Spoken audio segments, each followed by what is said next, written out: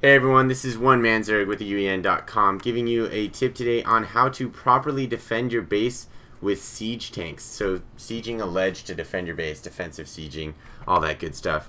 Right here you can see QXC, a really high level, really skilled Terran player, also very fun to watch, is fighting against Machine, who's also a very high level player and is also very fun to watch. And QXC here has this middle high yield base on Metalopolis, which is really important to control, especially in the late game. You can see it's a pretty busy map right now, and he really wants to hold this base from the Zerg force. So what he's done is he's set up a lot of units, a lot of siege tanks. You can see all these scattered ranges, and then a lot of marauders and some marines and some medevacs to help with all that. So what he's done here that I want to start off showing you is that these tanks are layered. So there's some up here, there's some here, there's some here, there's some in the back. So there's several layers of these tanks, and you can see all these crisscrossing range areas. So what this is going to do is that as the opponent enters, he's going to get hit here, here, here, here, here. So they're going to get whittled down with the ranges. And also, if an opponent's here, he can still be effectively shot at by these tanks. So if your front line goes down because they're bringing in a lot of troops, you still have your back lines to support them. Also what he's done is he's intermixed troops with his siege tanks. So when the first lines of troops hit, they're going to hit these troops as well as the siege tanks. So the heavy damage siege tanks are going to be protected from these other troops, and the medevacs can also help to heal those troops and keep them there longer.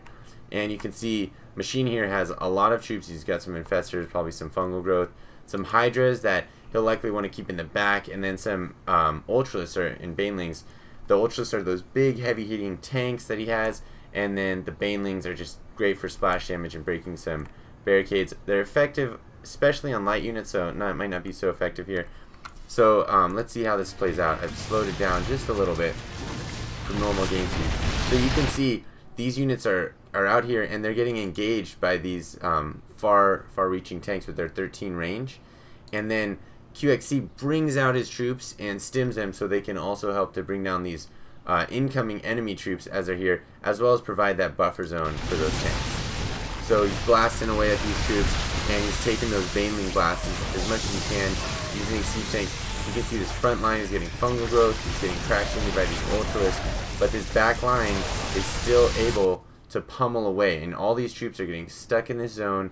They were slowed down a lot by a lot of those first kind of sacrificial troops that's very necessary in these big battles, and then these back tanks can still blast away. And so by layering those siege tanks and having those early stopper units, be able to effectively kill that incoming army as huge as it was, because he's properly layered, he's properly positioned his troops, and he's holding firm to that position and not trying to retreat. So I hope that works well for you. A couple other things I'd like to say is, if you have an early base, so this is a middle base, this is a very big ramp, but if you have a base over here that you're trying to defend, if you put your siege tanks right around this area, that's really effective, because then your opponent who's walking around into your base will get blasted all the way there, as well as if he has ranged troops and if he can see them. This is a pretty good range where his troops won't be able to attack your tanks unless they get right up next to it, which is very hard. Or you could put your tanks just slightly back, so even the 6 range troops have to actually get in your base.